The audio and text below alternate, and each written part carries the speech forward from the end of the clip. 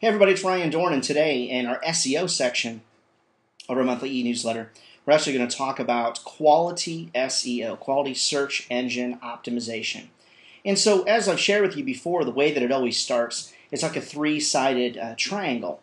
And the top of the triangle, in my opinion, is having a quality website. And I think whether you're Matt Cutts, the chief spam cop there at Google, he's always talking about the fact that quality websites are so important. And if you run a quality website, Google is going to reward you. The other two things that I've really noticed is I've noticed that Google likes it when you have a lot of really quality links to your website. Basically, what's that all about? What that means is basically that you've got a bunch of folks that are linking to you saying, hey, we also acknowledge that you have a great website. Some people have taken this to the wrong extreme, and they have a lot of folks that are linking to them that don't really matter. The other side of the triangle is chatter. Chatter out there on the internet. And what does that mean? That means other people than you talking on social media sites, doing comments, making mentions, etc. in videos about you and your website. Today we're going to focus in on links. And I think overall it's really important for you to fundamentally understand who is linking over to you. So I want to show you how that works, okay? All right, so I'm just over at regulargoogle.com, and what I've done is we're going to actually put into the Google box to show you how many people are linking to you. So I want to see how many people are actually mentioning the LA Times. Now, what I'm doing is this is different than a backlink checker. Okay, there's a lot of what we refer to as backlink checkers out there. What I want to know is how many people have mentioned latimes.com on their website. This isn't necessarily showing you how many people are linking to you, but typically, okay, if your .com name is mentioned on a website, in almost all cases, it's usually a link. Remember something, there's a lot of backlink checkers out there. Be wary of those because a lot of times the results you get are not very good. So out on the web, there's right here, look here, there's 16,800,000 citations or mentions of latimes.com out on the internet. Okay, now let's just go ahead and punch in, a smaller magazine. Let's go ahead and punch in, for example, let's go punch in my friend up at Holistic Horse Magazine. Okay.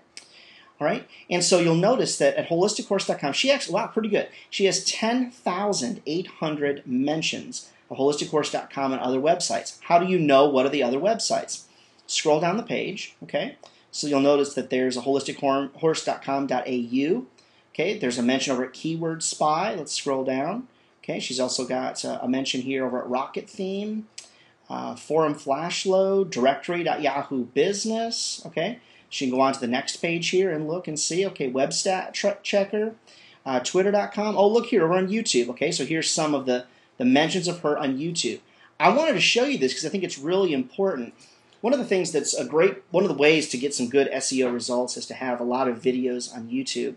A little tip, though, make sure that you actually put your web name. Now, what she's going to want to do is add the HTTP in front of this, www, and that's actually going to make a link within the YouTube interface, and I think that's great.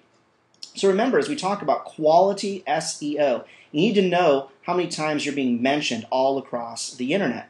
So remember, links to your website are really important. So the interesting thing about what I showed you today is it gives you the ability to very accurately see what other websites are actually featuring your .com name on their website. Okay, so again, it's very simple to do. You simply put your .com name in quotes, no www, and then click the advanced search box. So if you're looking for more thoughts or help on this, I'd really encourage you to give us a call. Our first 45 minutes together is always absolutely free of charge. And this is the beginning of massive research we can do to help you have perfect SEO on your website. I think all of us realize that without great SEO, it's very difficult for you to be found on the internet. And because there's so many like two guys in a garage that are building websites to compete against our publications and businesses, it's really tough to stay up and ahead of the curve of what's happening. We want to help you do that, and that's why we've got a team of people here at Brainswell dedicated to SEO, specifically for business owners and publishers. Hope this has been helpful. Take care and good luck. If you need some help with your SEO, feel free to reach out to us and give us a call. This is Ryan Dohrn from Brainswell Media, signing off until next time. Thanks so much for stopping by.